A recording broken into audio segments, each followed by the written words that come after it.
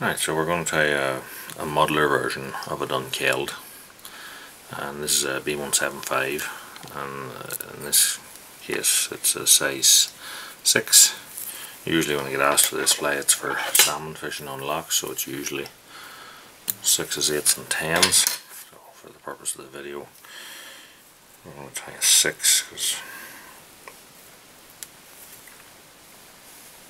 so the tail of this one I'm going to use a golden pheasant topping. So put on our silk and wrap it down to a point about level with the barb. And we'll put on topping with a few turns and then pull it in to whatever length I choose. This is a nice straight topping. Then tighten up the wraps on top of it to hold it in place. Lick those off. Now I'm going to take a little bit of glue and just add it to these cut ends, because the nature of toppings is that they're not very compressible, so they are prone to pulling out. So just a little bit on that will stop that happening. Now for the rib you can use gold oval, or you can use gold wire. I'm going to use oval this time. I'm going to cut that off and attach it on the underside of the hook. And now I'm going to use my tensile just to even up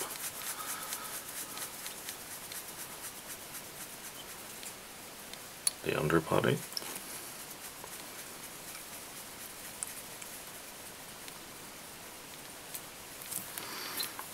Okay.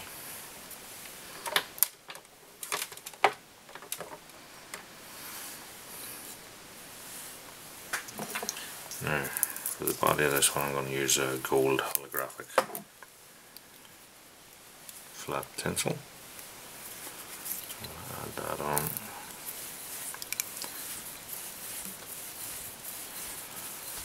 And wrap it rearwards. And when I get to the back I'm going to be a bit more careful on the way up.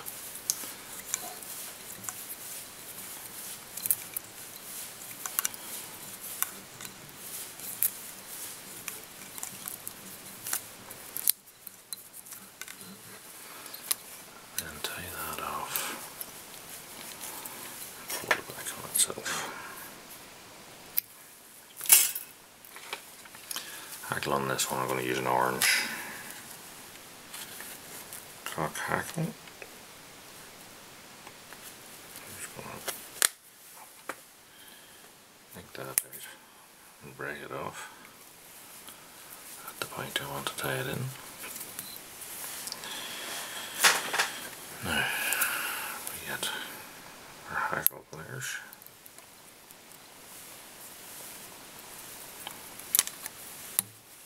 And break our hackle. Start again. A couple of turns at the front. Happens to all of us. A couple of turns at the front and then start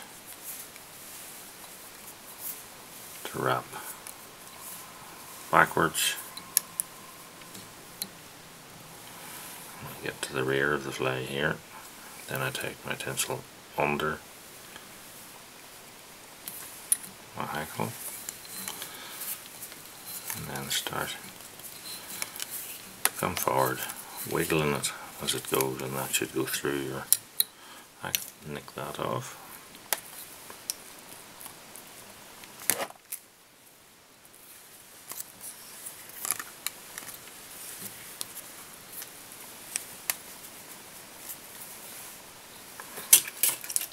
Now, snip off the tinsel nice and neat.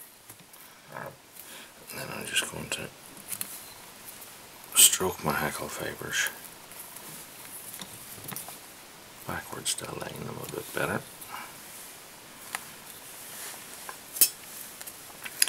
Now, this is up to yourself, but sometimes you tie the fly without galena or J, but in this instance I'm going to use it. So I've stripped off a bit of the side of a dyed blue guinea fowl or galena. I'm going to just envelop the whole hook in that, put on a loose wrap, and then tighten it up, and that'll create a false hackle. Then I snip off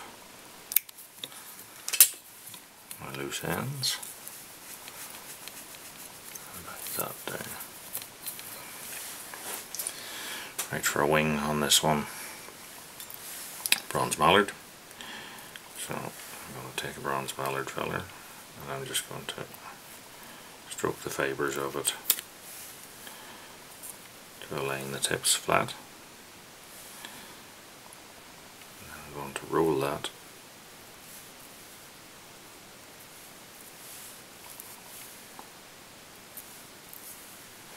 to end up with a nice wing bunch. Now, again, length up to yourself. I'll come sort of halfway down the tail here. Then I pinch a loop, pull it down tight.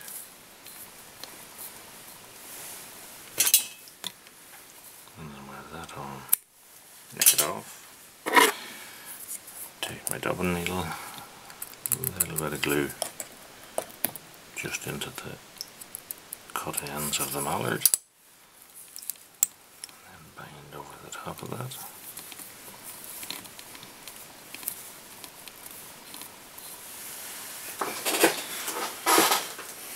And over a couple of small jungle cock.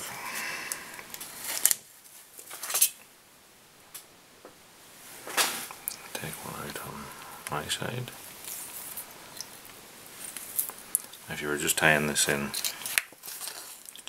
if you were finishing the fly as it was, I'd tie the jungle cock much shorter than what I'm tying them in here now, but I'm going to put a muddler head on this, which will sort of mask them to a large degree, so I'm making them a bit longer than what I usually would.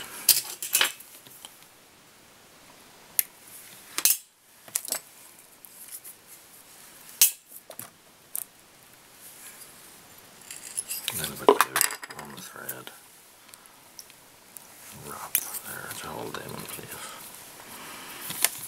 Okay, now we're ready for the muddler head. So in this instance I'm using a deer hair, and I've picked one that has a nice sort of pattern on the tips of it. And we'll cut out a bunch of that.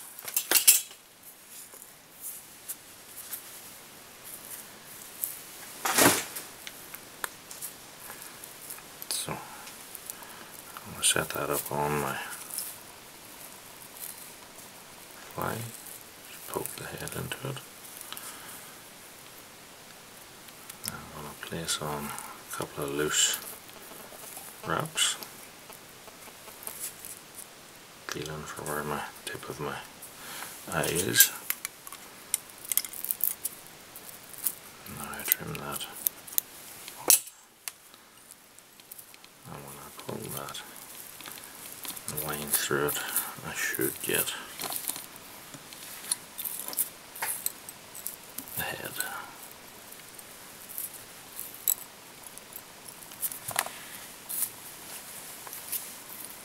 So now place on a half hitch.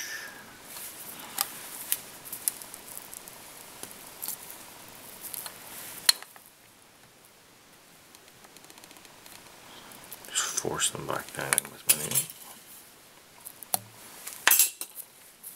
Thread up. You want here, just folding that to make a little bit more taper.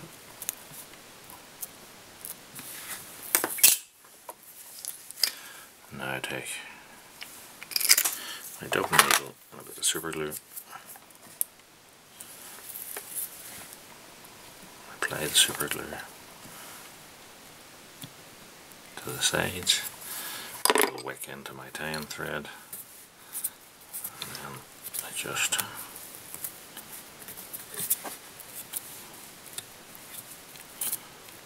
stroke that backwards with my fingers.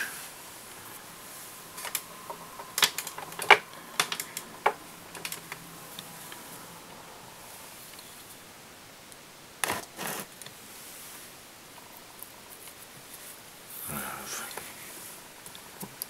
a Dunkeld Muddler.